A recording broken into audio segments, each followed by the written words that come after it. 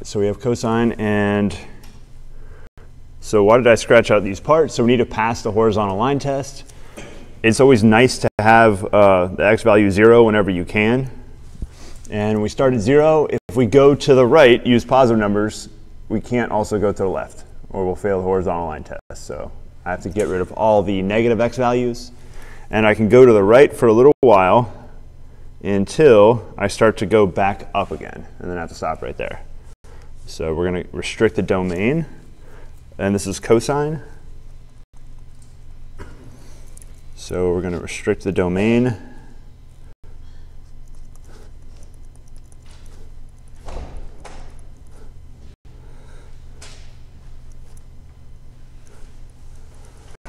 And our notation for restricted domain, we are going to use this vertical bar and then put a interval below it, and that just means restricted to 0 to pi.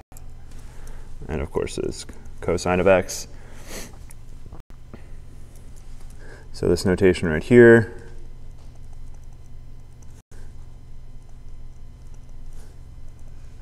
restrict domain 2, and we're going 0 to pi. All right. So if I write domain of, let me just write domain of cosine. Well, so this is going to be our restricted domain.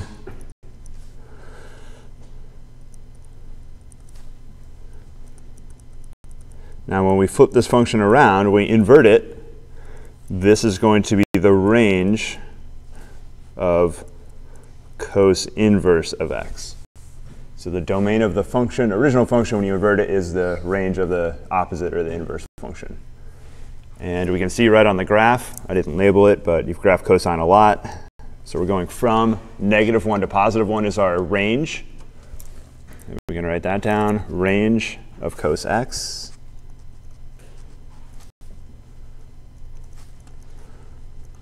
Ooh, not 0, -1 to +1.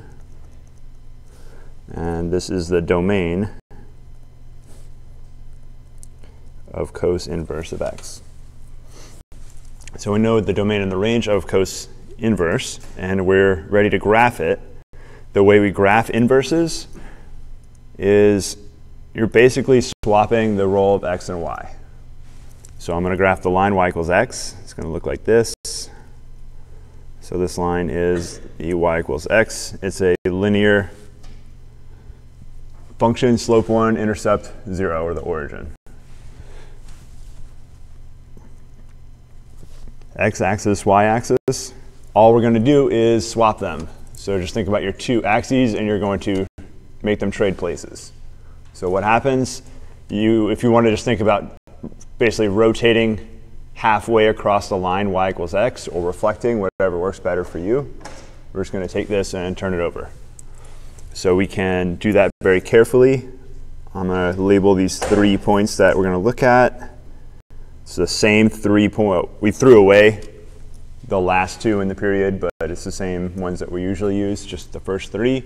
And the coordinates are 0, 1, pi over 2, 0, and pi -1. So those are the 3 points right there, x, y's. All we're going to do is turn x, y's into y-axis. So we're just going to trade the order of the coordinates. So I'll graph our inverse function in blue.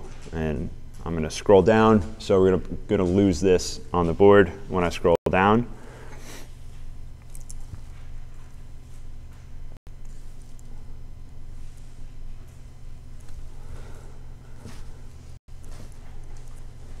And we had 0, 1, which turns into 1, 0. So I'll say this is 1, 0. So all I'm doing is taking the 0, 1, and I'm changing the order of the coordinates. So the x, y's are changing. 1, 0. We had pi over 2, 0 was our next one, which is 0, pi over 2, right here. And the last one was -1 pi. We'll put that right there.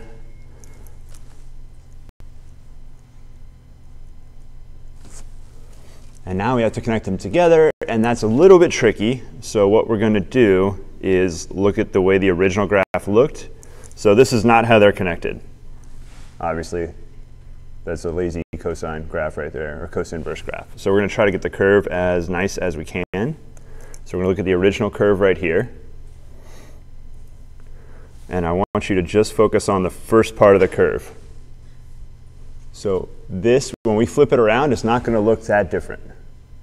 When we reflect this part of the curve, it's still going to sort of bend, depending how you want to think about it, down to the right, or starting at the bottom and go up to the left. But the curve's going to still have that bend to it. So we're going to do our best to connect these 2 points together, and the curve is going to look like that right there. And now we have to finish this curve right here, and from here it should be sort of obvious. It's going to go like that.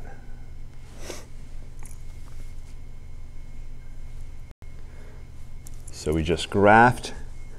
This is, I already used f of x for our function above, so this is g of x cos inverse x.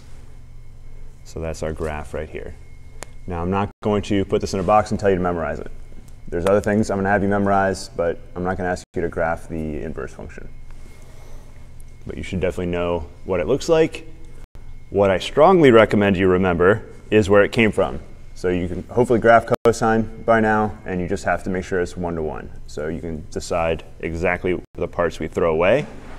You can sketch cosine graph in hopefully about 3 or 4 seconds, and scratch out the parts that make it not 1-to-1. And generally you're going to start at 0 and then go the best way after that. So you should never want to go negatives if you don't have to. So we go positive. So what type of questions can I ask? We can ask somewhere, let's do some example questions.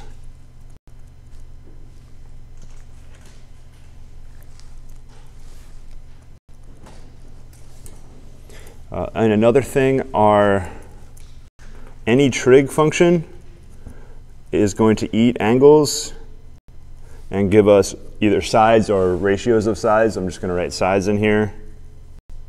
Sometimes it's opposite over adjacent, or a fraction of one side or divided by another side. But trig functions go from angles to sides. So inverse trig goes from sides back to angles. And that's an important thing to remember. So any trig inverse functions are going to go from sides back to angles, which is going to seem a little strange at first. So we're going to find cosine inverse. Let's start with something easy. Let's do 1/2. So if we look at the graph, where's 1/2? Remember, it's an x value here. So 1/2 is going to be right here. And I want to know what y value is sitting right there. So you may have some intuition about cosine inverse of 1/2, what that angle will be. I'll give you a hint, it's really close to pi over 2. So the best way to think about the way inverse functions are related to regular functions, I wrote it up top in yesterday's lecture, right here. So this is the best way to think algebraically about how functions are related to their inverses. You can move the function to the other side using the inverse function. So we're going to use this idea right here. And have I used a triple equal sign yet in this class? All right, so I'll really quickly explain it one more time. I should tell you why I'm using it. So it compares equation to equation. And let me show you why a regular equal sign would be really bad at that. I don't think I explained why I can't use a regular equal sign. So if I want to compare equations,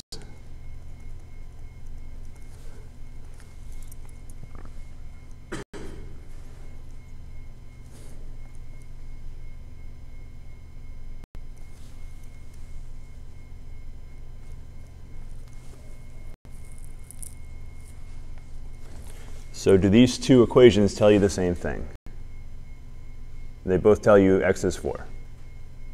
What happens if I put a regular equal sign here? And we read, what does this tell you? x equals 1. It can't be 1 and 4. Separately, before I did the equal sign in the middle, these two equations told me x is 4. So I can't just say they're the same with an equal sign.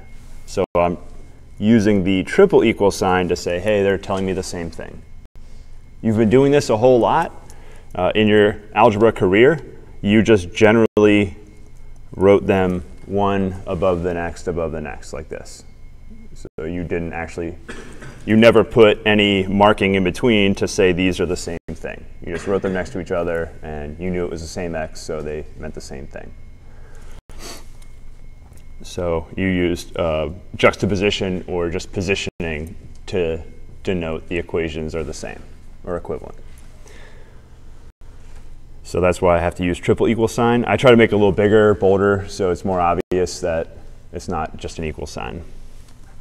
So now we're going to use that notation along with the idea of inverse trig functions are going to give me angles. So I'm going to let theta equal cos inverse 1/2. You don't have to use theta, but I like to use theta every time that I know I'm using an angle. And so I know cos inverse is supposed to output or give me an angle, so that's why I'm saying let theta equal. I could do this with any letter I want, but I think theta is the best one to use because I know it's an angle here. And now we're going to flip this around. So this is the same as, I'm going to move the cosine function to the left side.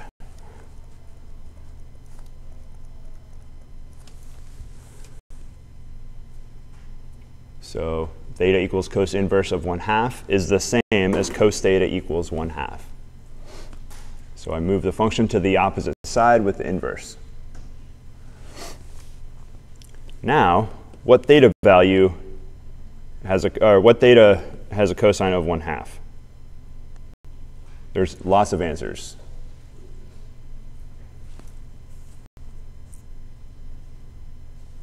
What's one of them? Pi over 3 works. What's another one? So it's even, so negative pi over 3 also works. 5 pi over 3 is another one. And you can keep going positive, keep going negative. So how do I know which one to choose? Well, I know it's this one, but why is it that one? There is something we have to be careful about. So if we look right here, range cos inverse is, we said somewhere 0 to pi. So that means cosine inverse can only output 0 to pi. Can't output negatives, can't output anything past pi. So that narrows it down to exactly one value. So all the negatives are out, everything bigger than pi is out. So that has to be positive pi over 3. So theta originally was cosine inverse of this stuff. So theta, before even knowing the angle, I knew theta had to be between 0 and pi. Couldn't be outside of there. And that's how I picked pi over 3. It'll generally be the first one that pops in your mind.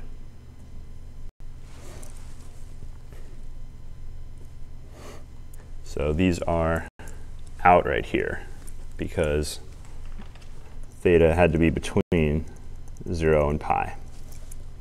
All right, so we got pi over 3. So that was our first example. Let's do the next one. So I want to find cos inverse. Let's do negative 1 over square root 2. So we're going to do the same first step. And this is a different theta here. So we're going to let this theta equal cos inverse negative 1 over square root 2.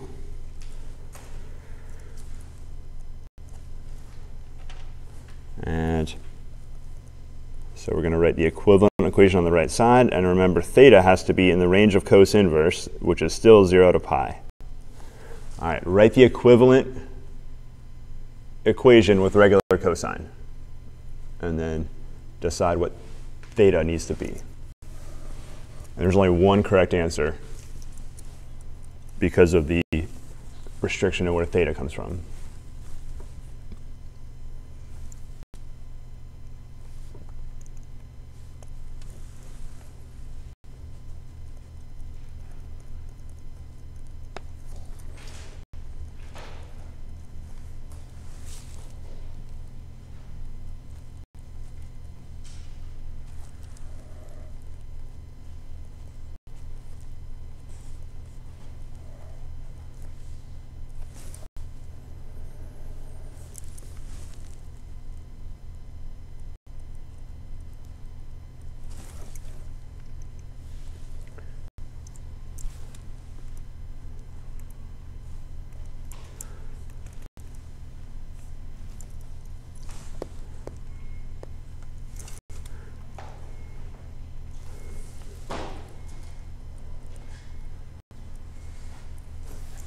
So there's -1 over square root 2. Remember, cosine's an x value. So if you're thinking of unit circle, that's a very valid way to think about this.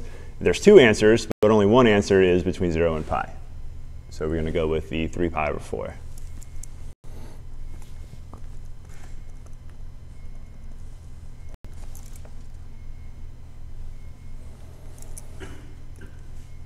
So any questions on this right here? Flipping it around, narrowing it down.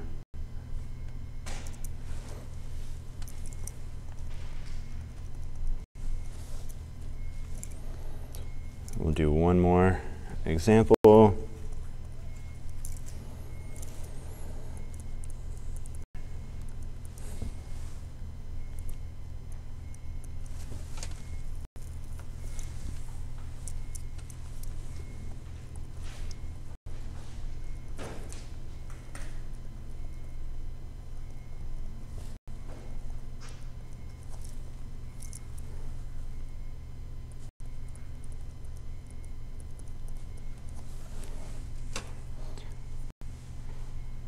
So what is wrong with this cos inverse? Yep, so we're outside of the values that cos inverse can input. So the domain of cos inverse, -1 to 1. We're too big. So this is undefined right here, because -2 is not in the domain of cos inverse. Domain is -1 to 1. This is too big. Well, I should say negative too big.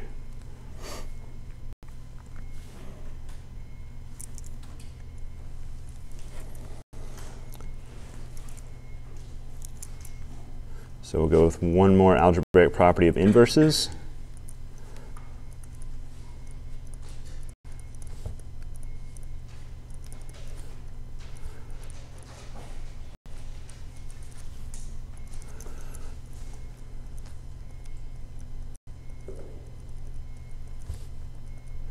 So if you go f inverse and then f, they cancel each other out. So it's like doing nothing. So you get back x. And if you go the other way, f inverse of f of x, they also cancel out to give you x. So if you do one function and then undo it, do the opposite, you better get back to where you started. So if we look back up at the f inverse right here. So if you start at x, and then you f it, you get over to some y value, and then you f inverse, you better get back to x over here. So you better get back to where you started. Same thing if I started over here and did f inverse first, and then f after that, I better get back where I started. So either way, you should get back to where you start, depending on which way you go. Algebraically, it looks just like this. You have to be a little careful. You just have to make sure when x is in domain f inverse, and over here you have to look and be careful when x is in domain of f. So it's not for every single x, but as long as the inside function is allowed to eat x, it'll be okay. So for example, you couldn't So you couldn't feed -2 to cos inverse. So that it wouldn't cancel out like this. So of course this works with cosine. So if I write cosine of cos inverse x equals x, what is the restriction? This doesn't work for all x's. So this works when x is in domain of cos inverse.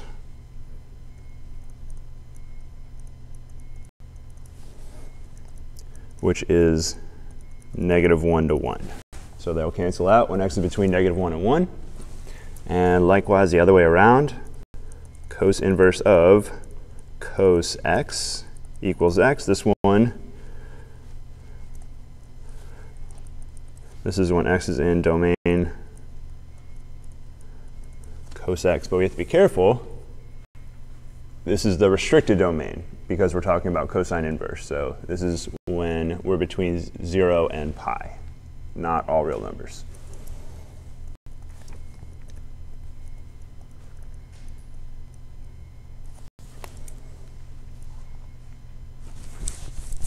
So these are specifically important for us. I'll write down a side note for notation. You can write it just function notation.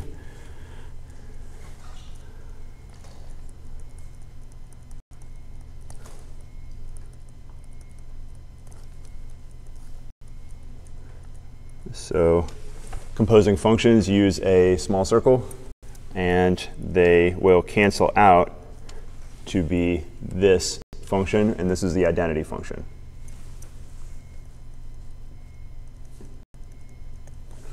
Identity function. So this function of x is always going to equal x. So this is a function that doesn't do anything. And likewise, f inverse of f reduces to the identity function also.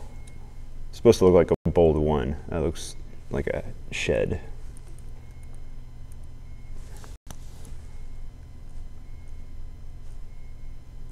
There, that's better.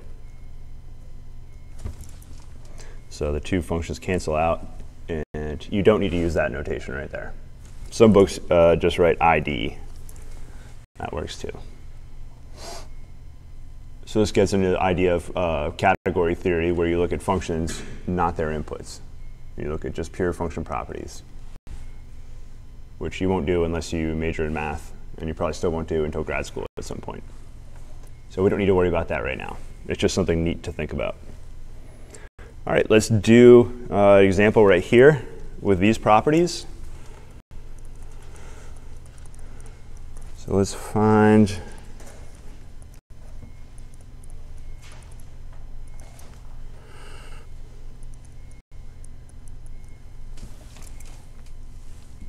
cos of cos inverse of 1/3. So 1/3, that's some weird sides. We haven't looked at cos, anything with a third in it at all. We've seen some square root 3/2, but not 1/3. All right, but we're only going to use the properties above here. So I'm looking at the property on the left. So is our input between -1 and 1? Sure is. So the cosine cancels the inverse cosine, and we get 1/3. And that is because 1/3 is in the interval -1 to 1. So it's in the correct interval, so the cosine cos inverse cancels.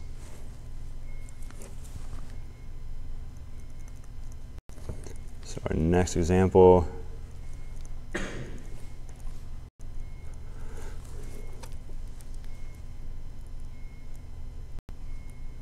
7 pi over 3.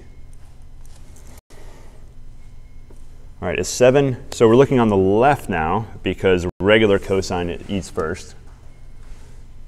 Is 7 pi over 3 between 0 and pi? Nope. So I can tell you what it's not going to be. It's not going to be 7 pi over 3. It's not going to cancel out like that. So there are a few ways to do this type of problem. Let's think about 7 pi over 3 right here. So I want to find theta with this property. So my theta needs to be between 0 and pi. Such that cos theta is cos 7 pi over 3. So I want a theta in quadrant 1 or 2 that has the same cosine value as 7 pi over 3. So I like to use a unit circle a lot. So we'll go right to that. So you could use periodic property. 7 pi over 3, that's full 6 pi over 3, and then some more. So we do a full lap, and then another, so that's 6 pi over 3, also known as 2 pi, and then another pi over 3 after that. So the reference angle will be pi over 3. Either way, we're talking about the same point on the unit circle right there, whether we go 7 pi over 3 or just single pi over 3. So cos pi over 3 equals cos 7 pi over 3. This one I could have done with just the periodic property right here. Just basically take out a period, a 2 pi. You can't always do it that way. We'll do one example after this that you can't just do it that way.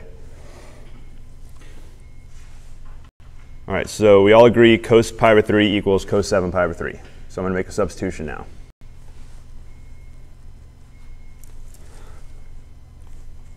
Let me erase. We know it's not 7 pi over 3, so I'm going to take that out. So what I underlined, I'm going to substitute out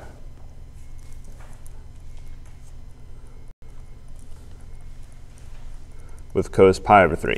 We said they're the same exact value. So I'm just substituting that out. Now I can cancel cos inverse and cosine because pi over 3 is between 0 and pi. So they cancel out, and we just get pi over 3 like that.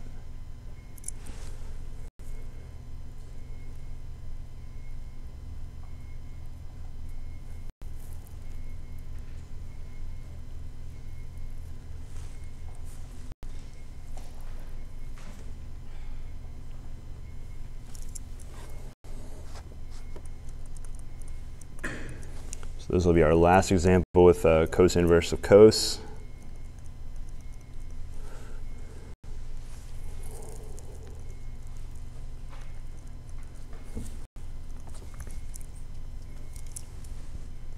So before we get started, is -2 an angle or a ratio of sides? And how do you know? It appears to be some sides. Why is it an angle?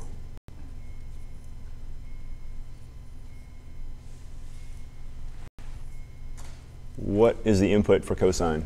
Always. It's always angles. So we're feeding cosine the angle -2.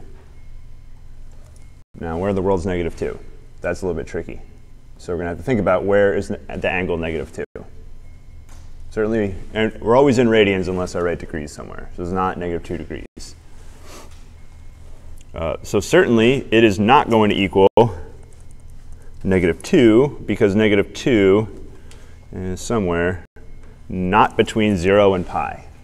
So it's negative, so it's not between 0 and pi. So they will cancel out when we get the right number here.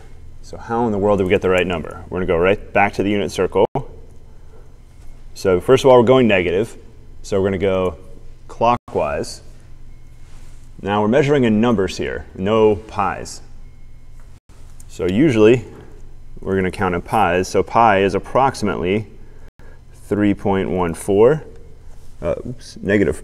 We're going to go negative, which is -3.14. Here's negative pi over 2, which is approximately, I want to say 1.57 something.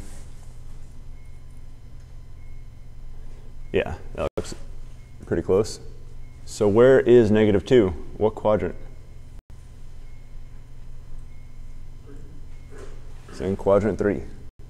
So it's a little closer to negative 1.57 than it is to 3.14. So we'll just draw it right about here.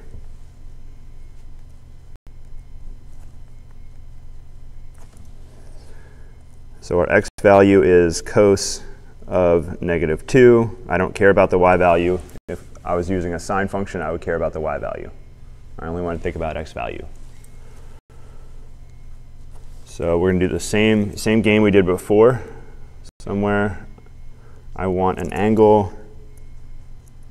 So we need a theta between 0 and pi such that, which is approximately 0 to 3.14, such that cos theta equals cos negative 2. How in the world am I going to get this theta?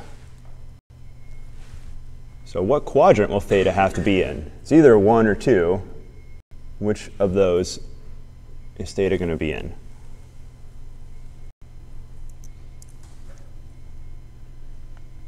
So cosine's x values. So here's the x value. I'm marked on the x-axis. So what I need is the point up here on the unit circle and then the angle to get there. And I'll do the rest of this in blue.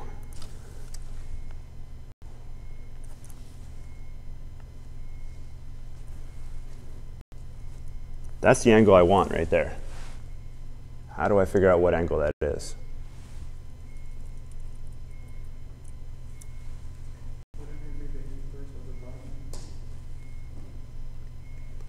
So I want to go, instead of going negative 2, I want to go positive 2 in this case.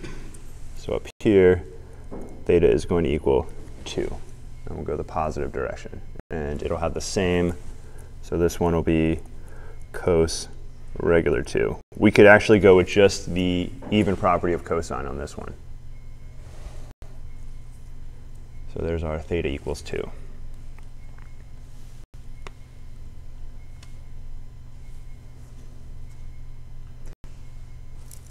So we got cosine of 2 equals cosine of negative 2.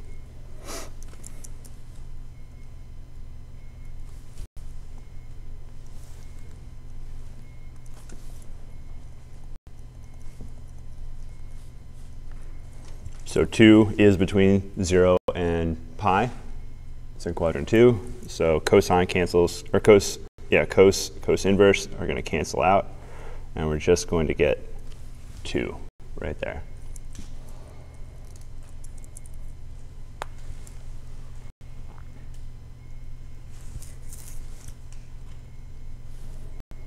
So these are some of the more tricky questions I can ask on your midterm or quiz, because you have to think quite a bit in different ways. So you think algebraically, you may have to think about the unit circle. We haven't had to use reference angles, but we're going to do the same problem with sine. We're going to do a sine inverse of sine of negative 2, and you will have to use reference angles on that one. So it'll look really similar, except we're going to think about y values matching. So it should be obvious if we were looking at y values, the matching y value would have been right there. So I would have thought, that's the y value I want, so I skip over to quadrant 1, or quadrant 4, and then that's a little bit harder to measure. So we'll deal with that one when we do sine inverse.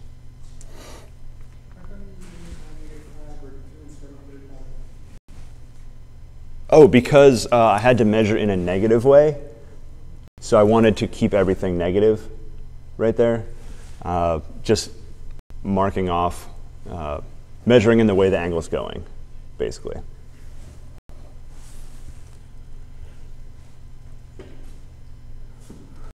All right, so that was all cosine. We're going to go for sine inverse now.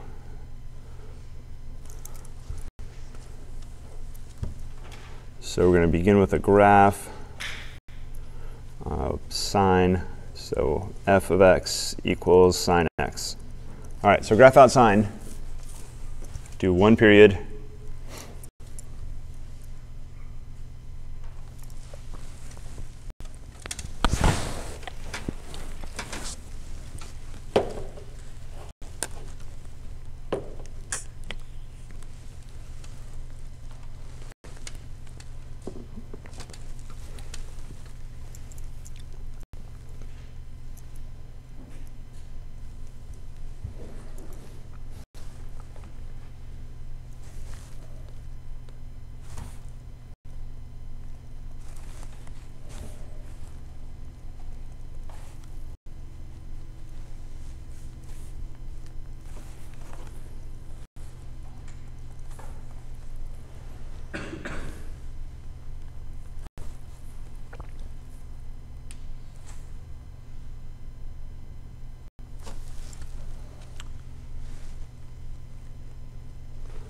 So you always want to use, so we're going to make this one-to-one, so we're going to restrict domain to make sine x 1-to-1. So we need to make sure we pass the horizontal line test. All right, we want to start at 0 whenever we can, and we're going to go to the right. How far can I go to the right before I fail to be 1-to-1?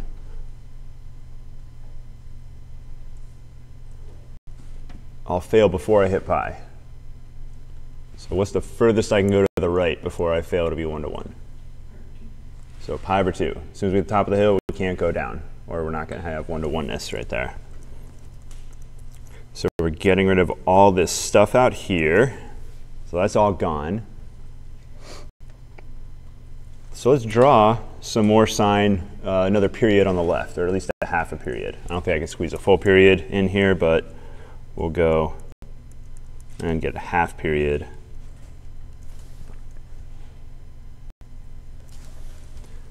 How far can I go to the left before I fail to be 1-to-1?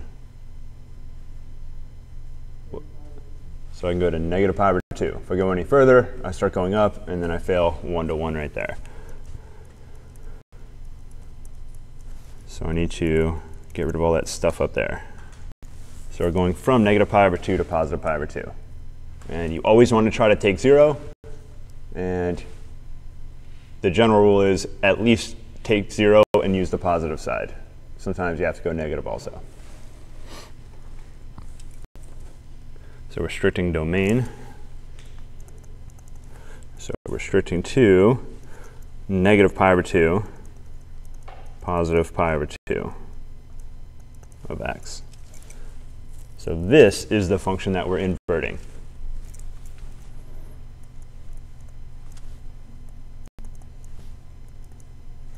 So domain of this restricted sign is negative pi over 2 to pi over 2.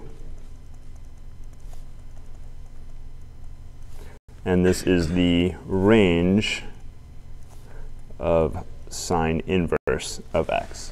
So original domain is range of the inverse.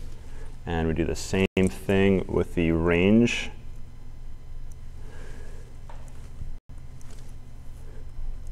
Sine x is negative 1-to-1, and that is domain sine inverse x. So we have a similar negative 1-to-1, but the original domain is very different. It goes negative pi over 2 to positive pi over 2. So we're going to do the same graph that we did before. And we got 0, 0 here in the middle. Pi over 2, 1. Negative pi over 2, negative 1. So we're going to take those 3 points and change the order of the coordinates. The good news is 0, 0 doesn't move. It goes to 0, 0. And then we'll just graph the other two. And we're going to reflect across the line y equals x, which will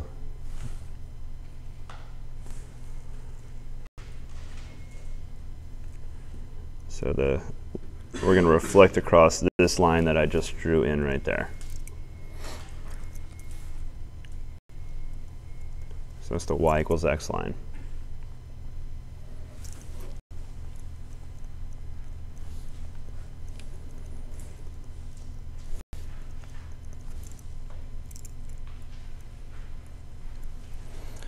So 0, 0, it's easy to graph. And now we're going to go 1 pi over 2. So 1 to the right, pi over 2 up. And negative 1, negative pi over 2. So now we have to decide how to connect them. And that's why I drew the y equals x line above. That'll tell us how the curve looks.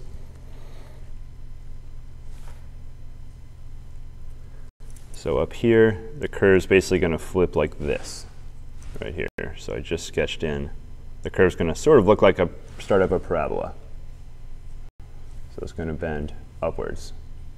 It's not going to look like, the original sign looks sort of like the beginning of a square root function. So this one's going to look more like a x squared function.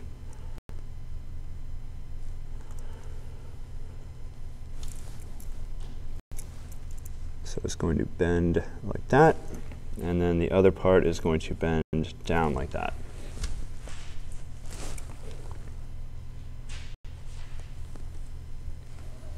So I'm not going to spend so long on sine inverse because it has very similar properties and it works very similar way to cos inverse. I will write down the way sine and sine inverse cancel.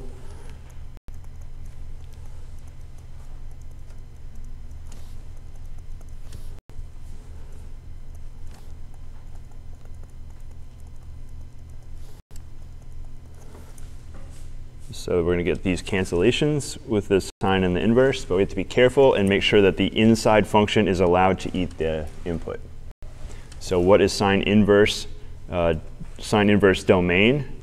So for this first one, sine inverse domain is -1 to 1.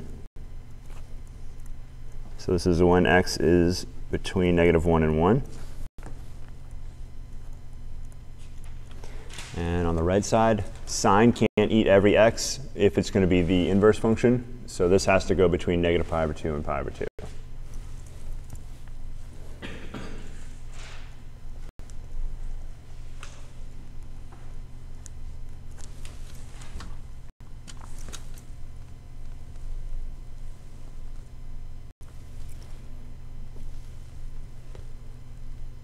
So we're just making sure the inside function is allowed to have the x as the input. And those are the two intervals we need to look at. So I could ask you easy questions.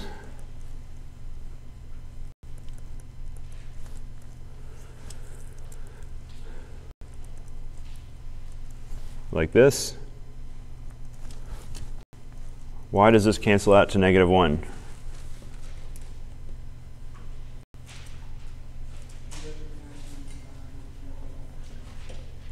So what, am I looking at the left sine inverse or the right sine inverse sine for this one? I'm looking on the right side.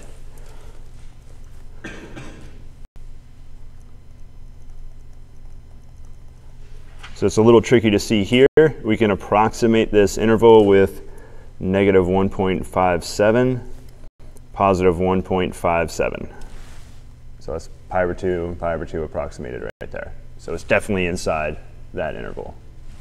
If I would have chosen -2, that would have been no good. That's out. All right, so that one was pretty straightforward.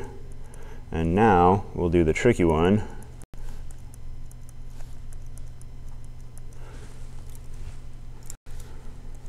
So we're going to play the exact same game we played above. So I need a theta. This theta needs to be between -π/2 and π/2.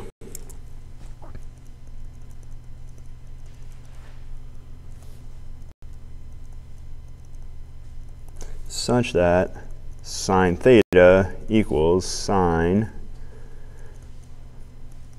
-2. So I chose -2 because we already saw where it's going to graph, or where it's going to be on the unit circle approximately. We said right about there.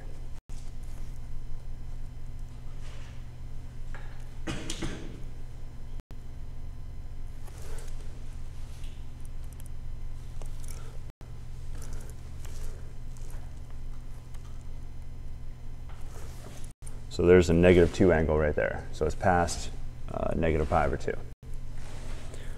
So I want y values now.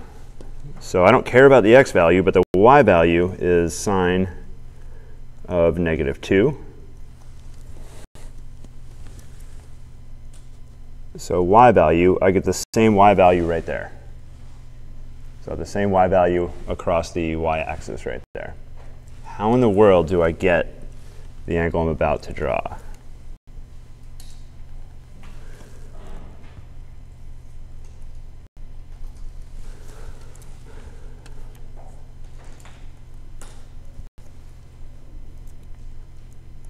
So this one is more tricky.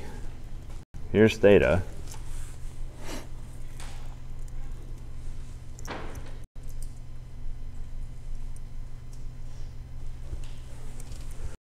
So I'm going to draw another angle to help us out. What is this blue angle I just drew? This second angle here.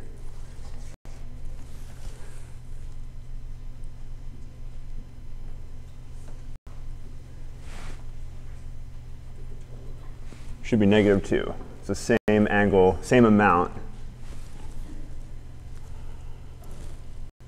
So what is theta plus -2?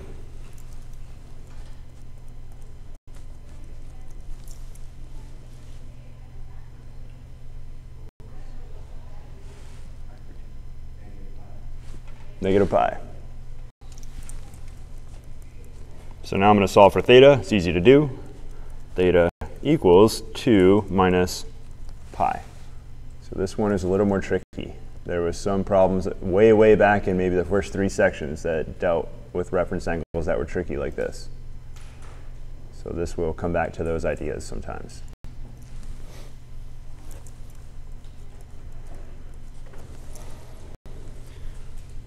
So we have sine -2 is sine of 2 minus pi.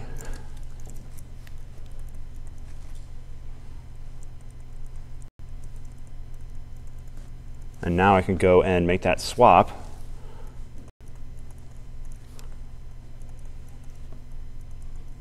Now it's a little tricky to see why 2 minus pi is between -pi/2 and pi/2.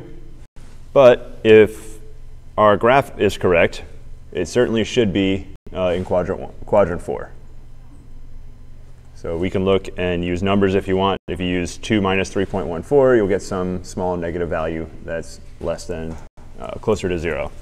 So this is 2 minus pi. That's probably the hardest type of question I could ask you from this section. That requires quite a bit of knowledge about reference angles and inverse functions.